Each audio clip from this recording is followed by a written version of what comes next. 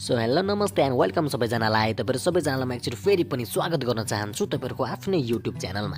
Okay so guys अहिले social मिडियातिर यसो हेर्ने हो भने स्पेशली टिकटकतिर हेर्ने हो भने पूजा शर्मा र सुषमा कार्कीको रिलेसनलाई लिएर एकदम चर्चा परिचर्चा भइरहेको छ। सुषमा कार्कीले पूजा शर्मालाई जे पाए त्यही भनिरहेको छिन् भने अर्कोतिर पूजा शर्माको तिरबाट चाहिँ केही पनि त्यस्तो रेस्पोन्स आइरहेको छैन।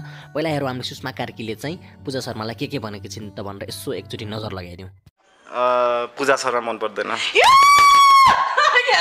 खाली किन यत्रो भन्नु पर्ने भन्दै हैन के बाल मतलबै नभएको कुरा पर्सनल नलिनु। अनुहार नदन पाण्डव सुनवारको केटीहरू अल्छी लाग्दो न अनुहार हुन्छ न एक्टिङ हुन्छ न के हुन्छ त्यस्तै केटीहरू हिट खाइरहन्छ रिस फिटेर हुन्छ मलाई कसम यार मैले चाहिँ बुझिन पर हो अरे साच्चै हो र कि अनुहार नदन पाण्डव सुनवार के एक्टिङ पनि के हो फर्स्ट फिल्मबाटै अहिलेसम्मको पनि तोरपिनी रिस फिटेर आउँछ भने मलाई त अझै अगाडि भेट्यो भने त पिड्दिन्थेँ म। त्यस्तो रिस किन यति धेरै? रिस छ नि पहिलेदेखिको रिस छ। मेरो बारेमा पनि के भन्दै हिँडिरहेको थिएँ नि त। अनि मैले पनि अब ब्याक त गर्नु पर्यो।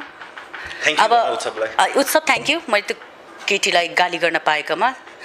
अनुहार नदन पाण्डव सुनवार अनि हिँड्ने हो।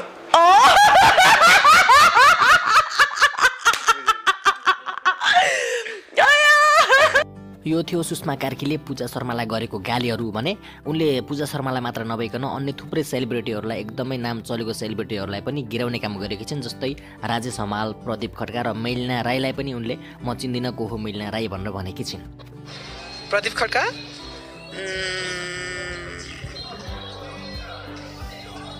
राम्रो एक्टर हो पनि सबै राम्रो एक्टर। अब ऊ पनि राम्रै छ त नि उसको एक्टिङ नभए पनि फिल्म त हिट भइरहेछ नि त। सरी के भन्नुभयो मैले सुनिन। Network problem. पौसा ठिकै एभरेज। साम्राज्ञी राज्य लक्ष्मी शाह राम्रै हो। राम्रै हो क्यों राम्रै? त्यस्तो विधि राम्रो पनि होइन राम्रै हो। पूजा शर्मा छा भयो कुरै नगरौँ।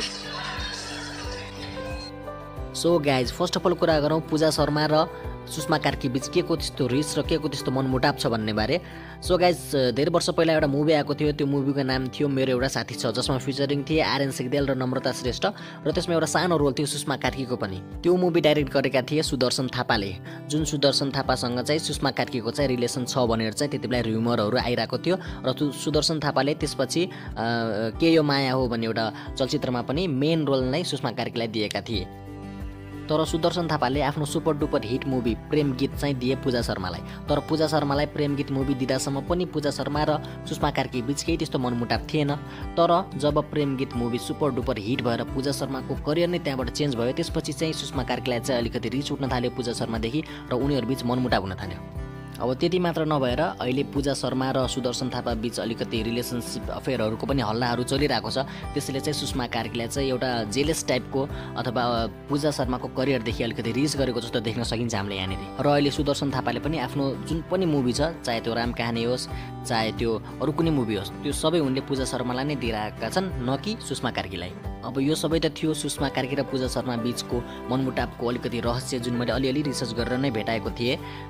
र अब कुरा गरौँ बाँकी सेलिब्रिटीहरूलाई गिराएर बोल्नुको कारणको बारेमा। र मलाई जहाँसम्म लाग्छ यो बाँकी सेलिब्रिटीलाई गिराएर बोल्नुको जुन कारण छ त्यो कारण चाहिँ अलिकति पब्लिसिटी स्टन्ट नै हुनसक्छ।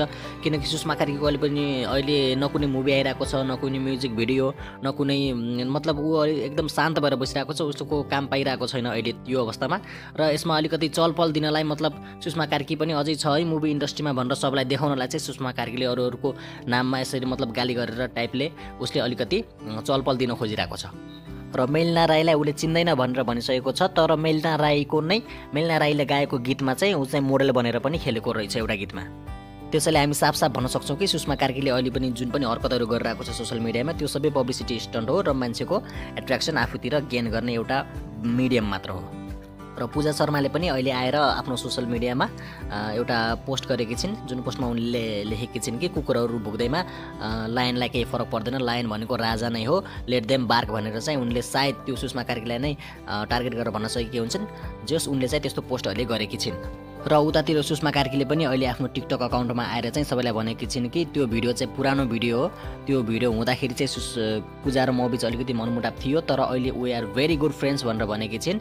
र त्यो भिडियो अहिले भाइरल भएको जुन छ त्यसमा अलिकति दुःख व्यक्त गरेकी छिन् सुषमा कार्कीले पनि। अहिले त्यो 2 वर्षको 3 वर्षको भिडियो अहिले भाइरल गरिदिएर त्यो पूजालाई पनि मेन्सन गरेको छ। उसको र त मेरो राम्रो बोलीचाली, उसले मलाई दिदी भन्छ, मैले उसलाई बहिनी भन्छु, भेटेको बेला बोल्छु। यो मिडियाहरूले आफैले उचालिदिरहेको छ, आफै दुश्मनी गराइदिरहेको छ। हामीमाथि केही दुश्मनी छैन। ऊ र म तर अहिले पनि राम्रै बोलिरहेको हुन्छ, राम्रै कुरा गरिरहेको हुन्छ। तपाईँहरू आफैले नै हो कि यो, तपाईँहरूले आफैले त्यो दुश्मनी गराइदिइराख्नु भएको छ, बुझ्नु भएन? सो गाइज यो त थियो सुषमा कार्की र पूजा शर्मा बिच अहिले सोसल मिडियामा चलिरहेको कोल्ड वारको बारेमा केही रहस्यहरू, केही सत्य तथ्यहरू।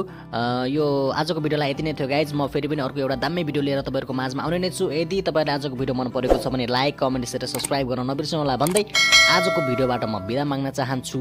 हस्त, जय नेपाल, नमस्ते, टाटा, बाई।